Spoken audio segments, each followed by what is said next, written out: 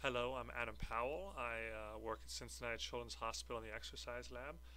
For the next 20 minutes or so, I'm going to go over a talk that I gave at the American College of Sports Medicine.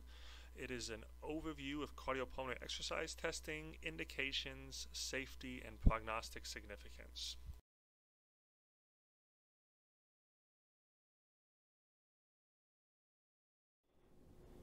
I have no disclosures other than the fact that Cincinnati is a beautiful city. So in the next 20 minutes or so, I'm going to hit on a variety of topics. First, I'm going to discuss why exercise testing is important in the congenital heart disease population. Then I'm going to give a very brief overview on what cardiopulmonary exercise testing is, followed by an overview of the indications for exercise testing in the congenital heart disease population. Lastly, I'm going to go a little more in depth into notable papers evaluating markers of potential prognostic significance for specific heart disease lesions. So first off, patients with complex congenital heart disease are now surviving longer and into adulthood. Here you can see that in the old days, complex congenital heart disease was a very difficult diagnosis to survive, even the first year. But as surgery and cardiology care has improved, the survivors of these lesions are now living longer lives. And this is old data. Our survival curves have continued to improve. So we now have CHD patients that make it to adulthood and can tell us both subjectively how they feel, and we can measure objectively how they perform. This study out of the Royal Brompton Hospital in London involved over 2,000 patients tested. This is an interesting study for a couple of reasons. For one, the vast majority of repaired CHD patients say they feel good, as evidenced by the large percentage of NYHA1 classification. On the other hand, the majority of these NYHA1 patients performed abnormally on formal exercise testing, with an average percent predicted VO2 of 78%. I think we can look at this two ways. One is that quote-unquote healthy and fit CHD patients have a poor understanding of what normal functional capacity should actually be. On the other hand, when these patients report that they're fatigued, such as the NYHA class 2 and 3 patients, they're often quite accurate and are significantly depressed by the time they report symptoms. So if we can't trust patients' perception of their health, at least we can trust the science, except the science is lacking in exercise of CHD patients. Not focusing on the results of the study, this slide mostly just shows the lack of studies that were able to be included in this meta-analysis. The only inclusion criteria? English speaking, comparison to healthy controls, complete data, not a very high bar. So, some brief background into what exactly an exercise test is. It is a very useful tool to gather insight on both the cardiac and pulmonary function, as well as aerobic fitness. For our patients, it's the only widely used test that assesses the dynamic function of the heart, with all other studies such as echo, cardiac MRI, and cath all being performed during a resting state. Here's a picture of one of our 3 testing bays in our exercise laboratory. This space was recently renovated in 2017. Each bay has a treadmill and a cycle ergometer. We have the ability with a GE machine here to assess EKGs continuously during testing. We have 2 different metabolic carts, the MedGraphics and the Parvomedics. We also have the ability to non-invasively assess cardiac output using the Inocore. And then not pictured behind us is a crash cart, which is available for every test. On the right is just a sample of some of the common variables we measure in our lab. As a quick aside, is it safe to put these complex patients through a maximal exercise test? Maybe the best study evaluating the safety of formal cardiopulmonary exercise testing came from the Boston group. Over a 3-year period, over 2,500 patients were tested, with many of them having complex cardiac anatomy and repairs. In this whole cohort, only 3 patients required cardioversion, and all 3 of them had an existing ICD in place that gave an appropriate shock. I think this study helps to demonstrate if you're well prepared, well trained, and smart about who you're testing, that formal exercise testing should be safe in this population.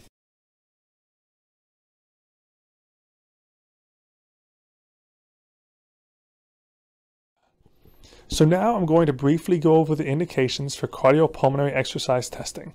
In healthy children, we mostly test to determine if the symptoms they are having are tied to any pathology. More often it is not, but it's kind of like finding a needle in a haystack. But sometimes they are abnormal, like this teenager with palpitations who turned out to have catecholaminergic polymorphic ventricular tachycardia. I'm not going to go over every one of these, but we are getting better at looking for exercise abnormalities in other patients. More often than not, when we look, we find interesting findings and frank abnormalities. So basically, this slide is just a plug to remind everyone that cardiopulmonary exercise testing isn't just for patients with heart or lung disease. Now to the meat of the talk, CPET and CHD patients. There is a wide spectrum of disease, and thus the uses of cardiopulmonary exercise testing depends greatly on the individual patient and lesion being studied. For instance, this patient on the left who is cachectic with multiple sternotomies is going to have a much different indication and result of his CPET than Arnold or Sean White or Teddy Bruschi. And as a bonus for the future trivia, Arnold had a bicuspid aortic valve, Sean White had tetralogy of Fallot, and Teddy Bruschi had a repaired atrial septal defect. One indication for CPET and CHD patients is to identify abnormal responses to exercise. For example, to evaluate the systolic blood pressure responses to exercise in HCM patients, or to evaluate for sinus node dysfunction in atrial switch patients, to trend VO2 in repaired complex CHD patients, or to evaluate for perfusion deficits in patients with coronary artery abnormalities. CPET can also identify CHD patients who might benefit from therapy. For example, a tetralogy of Fallot patient with severe pulmonary insufficiency, progressive right-sided chamber dilation, and worsening VO2 are often sent for pulmonary valve replacement. Fontan patients who desaturate during exercise and have a depressed VO2 might be referred for fenestration closure. Heart failure patients can be sent for afterload reducers. CPET can also be used to assess for the efficacy of specific treatments. For example, is a long QT patient being adequately beta blocked? Is a CHD patient who's currently undergoing cardiopulmonary rehabilitation improving? Is the patient with pulmonary hypertension improving on their pulmonary vasodilators? Lastly, we're going to talk about markers of prognostic significance. Despite lack of great research, there's been a few notable studies evaluating prognostic significance of CPET for specific CHD populations. And these studies are all going to be better tools to predict the future than Google or the Magic 8-Ball. And when I did this Google search, it was during the heart of soccer season, but I loved that the number 2 hit on Google was still how to grow up and be a unicorn.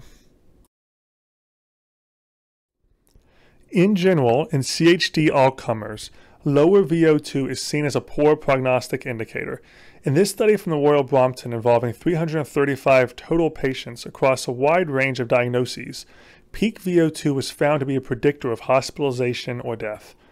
In this graph here, you can see that the 2-year survival for patients with a VO2 of less than 15.5 milliliters per kg per minute was an abysmal 50%. The reverse was also true, in that patients with more normal indexed VO2 values had a much more favorable morbidity and mortality curve. This other study, also from the Royal Brompton, looked at heart rate reserve, defined here, which is something we don't typically consider during CPET. In this study involving 727 patients, heart rate reserve was abnormal in non-survivors compared to survivors. This figure here demonstrates that patients with a lower heart rate reserve were shown to have a higher probability of death compared to patients with larger and more normal heart rate reserves. Now I'm going to transition to studies evaluating specific lesions. Since I'm assuming everyone listening to this talk is not a pediatric cardiologist, when we discuss the individual lesion, I'm going to have a diagram of the normal heart, followed by an unrepaired heart, and then the heart after surgery. Here we have an unrepaired single ventricle patient, hypoplastic left heart syndrome, with the next picture demonstrating how the anatomy looks following the 3-stage single ventricle palliation. Notable to the physiology is the lack of a subpulmonary ventricle, meaning that all the pulmonary blood flow arrives to the lungs passively through the rerouted systemic veins.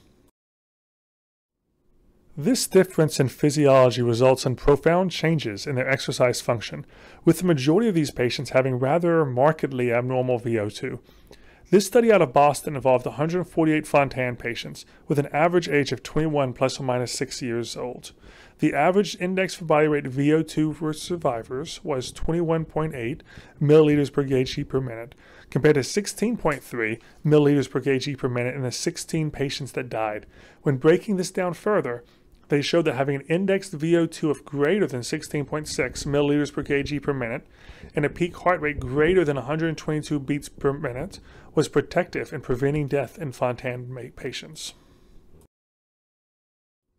The Boston group then decided to see how the VO2 trend over time predicted death.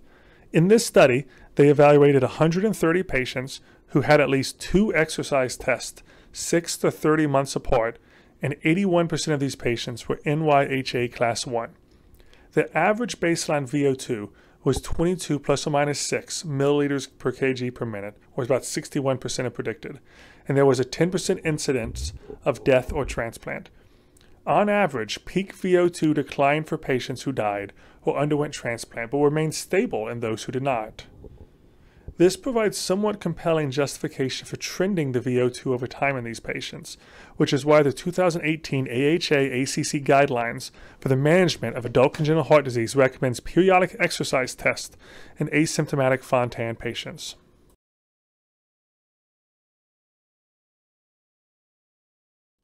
This study out of Mayo mimics the results from the previous study we looked at, which is nice to add additional reproducibility to these findings. The study included 145 patients, with 79% being NYHA class 1. The overall baseline peak VO2 was 23 plus or minus 5 milliliters per kg per minute, or 63% of predicted. And there was a percent predicted peak VO2 decline by mean of 1.7 plus or minus 0.9% per year. This graph shows that a peak VO2 decline of greater than 3% a year is tied to increased cardiovascular events, and we've added this to our local Fontan management guidelines for when we interpret serial tests in these patients. So, in summary, for the Boston data, for every 10% decline in peak VO2, there is a doubling of the hazard for death or transplant. For the Mayo data, a decline in the percent predicted VO2 by greater or equal to 3% per year, or 2 standard deviations from the mean, was the only predictor of 5-year risk of cardiac event. Both of these studies add justification to the importance of serial CPETs in Fontan patients. Our next lesion is Ebstein's anomaly, which seen here is downward displacement of the tricuspid valve, resulting in a smaller right ventricular cavity, an atrialized portion of the right ventricle, and often poorly functioning valve. This study out of the Royal Brompton looked at 51 patients with Ebstein's anomaly. Overall, 22 patients had an unplanned event defined as tricuspid valve intervention, unplanned hospitalization, or death. In this cohort, a percent predicted VO2 of less than 60% resulted in a rather markedly worse event rate, with a 90% risk of event after 6 years, as opposed to a 30% risk in those who had a higher VO2. Now, to change over to transposition of the great vessels, seen here when the aorta and pulmonary arteries arise from disconcordant ventricles. The older method for palliating this was the atrial switch, which is seen here when the systemic venous return is rerouted to the left ventricle and the pulmonary venous drainage is rerouted to the right ventricle. As these patients age, they often have baffle leaks and stenoses, ventricular dysfunction, arrhythmias, and worsening exercise tolerance. In this interesting study looking at 274 patients repaired via the atrial switch, they looked at not just the VO2, but also the VE-VCO2 slope. The authors are able to show that both an elevated VE-VCO2 slope of greater than 35 and a percent predicted VO2 of less than 52% were more powerful prognostically when paired together than they are individually, as seen in Figure 3.